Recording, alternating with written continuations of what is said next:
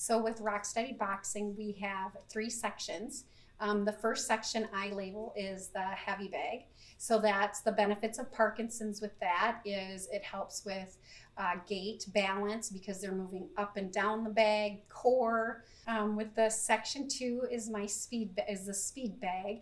That's working eye-hand coordination, also auditory, because they have to kind of listen to when the ball comes back and when to hit it.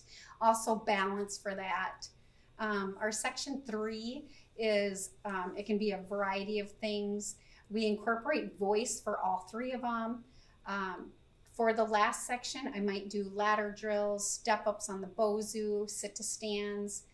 For my first class, it's more higher up. The second class is more functional activity. Rock Steady Boxing has impacted me. I would say I love to see the improvements. I like to see like they're moving better, walking better. I love that I bring happiness to them. They smile, they come to the class and love to listen to music and love to be silly. And they kind of forget about the Parkinson's. So, and then like we're kind of a big family.